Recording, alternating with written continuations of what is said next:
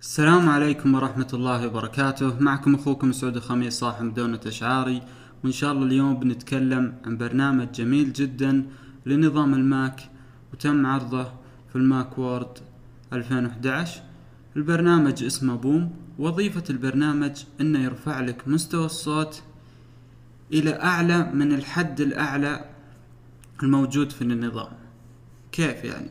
مثلا عند هذه نسبة الصوت، هذا أعلى حد عندنا في النظام، فبالتالي إذا كان أعلى حد عندك في النظام يعني طالع بشكل ضعيف أو السماعات تظهر بشكل ضعيف، هذا البرنامج يقويه بمستوى المستوى مشابه للضعف أو قريب من ضعف الصوت، وهو موجه للناس اللي عندهم السماعات ضعيفة، مثلا زي أصحاب الماك بوك أو الماك بوك اير، لأن صوتها ضعيف مقارنة بالاي ماك أو الماك بوك برو. وأيضا يقدرون يستخدمون أصحاب الاي ماك أو الماك بوك برو إذا كان عندهم مثلا ملفات صوتية صوتها ضعيف أو أفلام صوتها ضعيف، أو يبغون يرفعون صوت الألعاب بشكل أكبر وإلى آخره. يعني أي شيء عندك صوته ضعيف تبغى ترفعه بأكثر من الصوت الأعلى والافتراضي للنظام، تستخدم هذا البرنامج. والبرنامج جدا جميل ويعطونك فرصة تجربه هنا تحت. والجميل في البرنامج قيمة البرنامج مقارنة بأدائه، يعني قيمته $4.99، يعني جدا رخيص مقارنة بأدائه. ومن استخدمته صراحة جدا جدا رائع. وفي الغالب إذا جيت أنت عندك نغمة صوتها ضعيف وجبت البرنامج ثاني وحبيت أنك ترفع صوتها، لابد أنك تلقى الضجيج أو النويز في الصوت. لكن مع هذا البرنامج نادر جدا حصل نويز إذا رفعت أي مقطع صوت، حتى أنه يوفر لك هذه الخدمة إذا كان عندك ملفات صوتية تبغى توديها للآيباد أو الآيفون أو الآيبود، تقدر تسحب الملف إلى البرنامج، وإذا سحبت الملف إلى البرنامج راح تقوم برفع الصوت في أي مستوى تبغى، يعني تبغى تعليه لأي مستوى تبي. خلونا نشرح البرنامج. أول ما ثبت البرنامج راح تحصله في المنيو بار. هنا المقياس الصوت عندك، وفيه اختصار لوحة مفاتيح راح نتكلم عنها. نضغط على الأيقونة التالية ونروح لخصائص البرنامج. أول ما نروح خصائص البرنامج راح نلاحظ هذه الخيارات.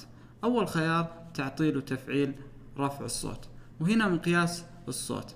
طبعا هنا الأيقونة إذا حطيت عند هذا الحد يقول لك البرنامج في الغالب، خلونا نقصر الصوت لأني أستخدم سماعات خارجية اللي هي بوز راح يصير فيه إزعاج.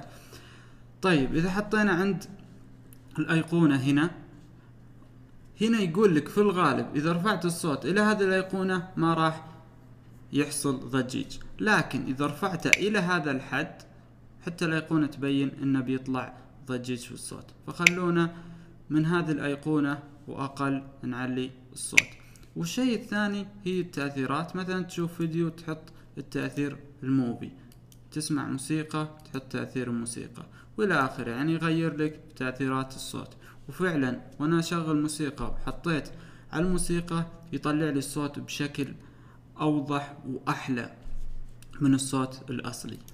خلونا نفعله، نعطل الثنتين. الخيار التالي هو اللي قلت لكم عنه، انك تقدر تضيف اي ملف صوتي وترفع صوته، ومن هنا تحدد تبغى بأي درجة ترفع الصوت، ويدعم هذه الأنساق التالية. خلونا نروح لخصائص البرنامج، نروح بريفرنسز الخاص بالبرنامج، ثم نروح الجنرال. هنا ستارت بوم ات لوجن، يعني فتح البرنامج مع فتح النظام.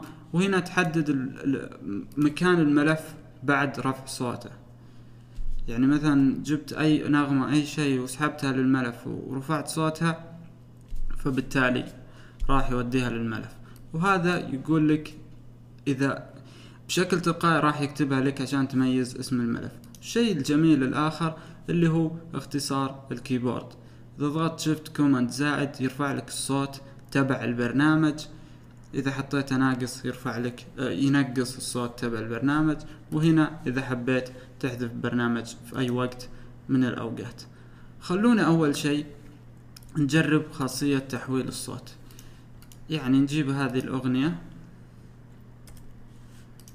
ونسحبها للبرنامج. أول ما نسحبها للبرنامج نرفع صوت الأغنية ونضغط بوتس، راح يحولها يوديها للملف اللي لنا حددناه في السابق.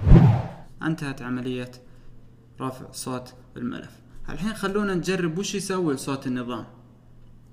يعني الآن هذا البرنامج إذا رفعنا صوته راح يرفع لنا صوت النظام بالكامل. في الألعاب راح يرفع صوت الألعاب، إذا شفت يوتيوب من المتصفح راح يرفع الصوت، إذا سمعت موسيقى من الآيتونز راح يرفع الصوت، إذا شفت فيديو بالكويك تايم راح يرفع الصوت، يعني بتاع كله. خلونا نجرب ونشوف مقياس الأوديو ريكوردينج. طبعا حطيته عشان تشوفون فرق، يمكن ما تحصلون الفرق في الفيديو مع صوت الفيديو، فبالتالي بيكون المقياس هو الدليل لرفع صوت أي أغنية نشغلها. مثلا خلونا نشغل الأغنية التالية.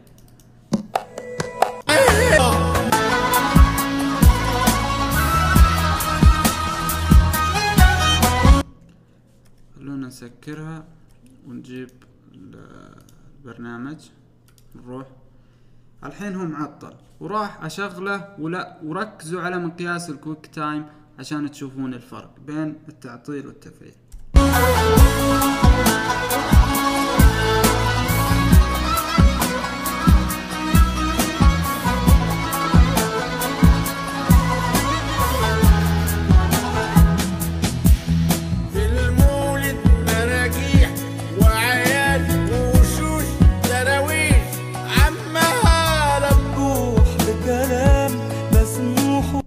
لاحظتوا الفرق في الصوت؟ يعني جدا رائع الطريقة. طيب خلونا نشوف الملف اللي رفعناه ونشوف الفرق في الصوت بينهم. طيب طبعا الحين إننا معطلين البرنامج عشان نشوف بالصوت الأصلي للنظام، عشان يعني ما يصير عندكم لبس. نروح للميوزك ثم بوم ثم هذه الأغنية الأصلية. مش فارقة معايا.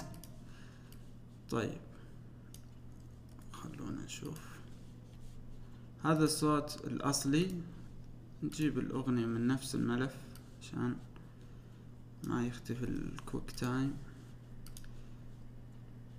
هذا الصوت الأصلي.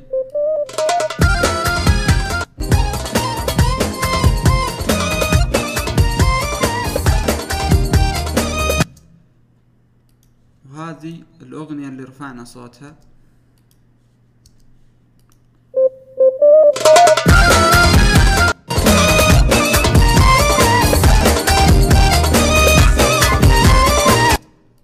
زي ما شفنا الوضح، يعني الفرق واضح جدا بين الأصلية وبين اللي رفعنا صوتها. فأتمنى يكون البرنامج يعني مفيد للجميع. خلونا نجرب طبعا نرفع الصوت باستخدام، يطلع لكم هذا الشكل التالي. نرفع صوته ولا نوطيه بالكامل يعني ما نستخدمه. فأتمنى يكون الشرح مفيد للجميع ومفيد للناس اللي سماعاتهم ضعيفة أو ملفاتهم الصوتية أو الفيديو ضعيف، فبالتالي راح يساعد انك ترفع مستوى صوت النظام الى اعلى من الحد الاعلى الافتراضي لنظام الماك، او انه يرفع لك مستوى صوت الملفات الصوتية اللي تبغى ترفع صوتها باقل ضجيج ممكن. لاني بعض الاحيان في نغمات يكون صوتها واطي، اذا استخدمت اي برنامج اخر اجيب الملف واجي ارفع صوته ثم احفظه من جديد، لكن هناك ضجيج. لكن جربتها مع الايفون، نغمات الايفون فعلا الضجيج اقل بمراحل من البرامج الاخرى. ويلا يعطيكم العافية.